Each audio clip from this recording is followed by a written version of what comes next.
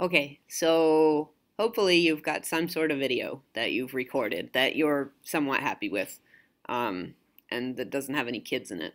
That, whatever skill you chose to teach, whether you chose to teach it at your desk under the document camera, whether you chose to teach it in front of the class, whether you chose to teach it, on a carpet area or outside or wherever you did.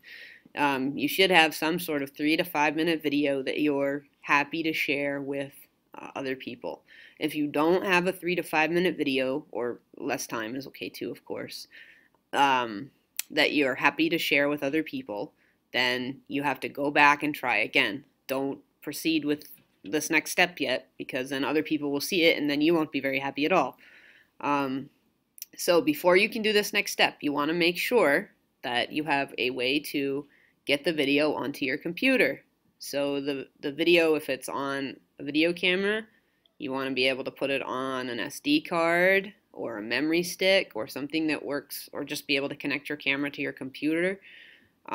Whether if it's on your phone or your tablet device, you want to be able to either sync with your laptop or your computer, or you want to be able to, again, use a USB cord to connect them, or email it, or put it on a memory stick and somehow get it to your computer. And I suggest at first, when you store it, you either store it right on your desktop so you can see it, or you create a folder called videos right on your desktop and you put all of your video stuff in there at first, just until you get used to seeing how to organize it and seeing what your own personal workflow is, and how that works best for you.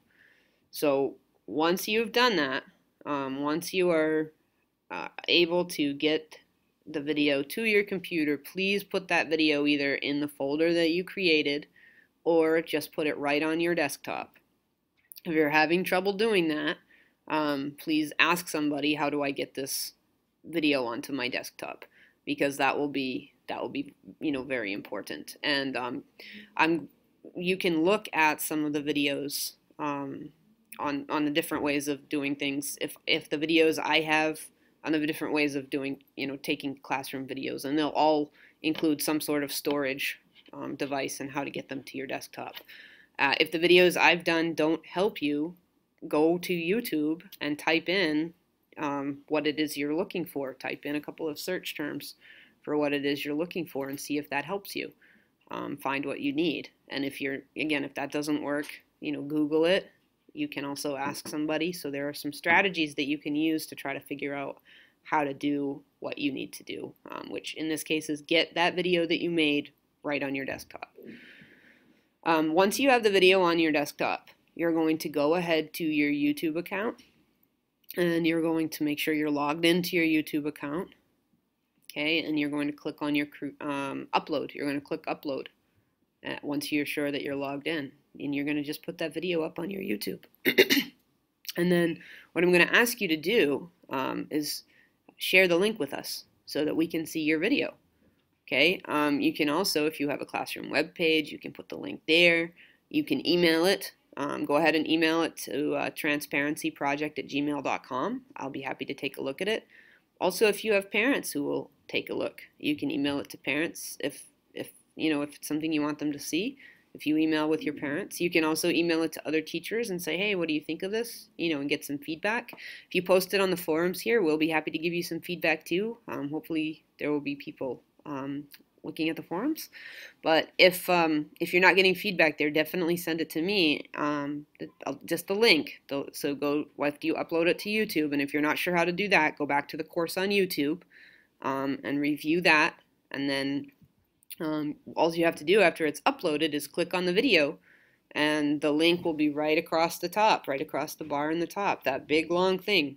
You click on it, and then you copy it, and then paste it into an email and send it to me. And if you're having trouble with that, send me your username on YouTube and tell me the name of your video, and I'll be happy to go looking for it. But I am looking forward to what you've come up with, and also, if you make a post in the forum, please put your video, and then please put the feedback for how the process went for you, what you'd do differently next time, what you liked, what worked, what didn't work, so that this can not only help you, but it will help other teachers when they're trying to put some of their material together as well. So good luck. Get your videos out there for people to see what's happening. Have your students access them.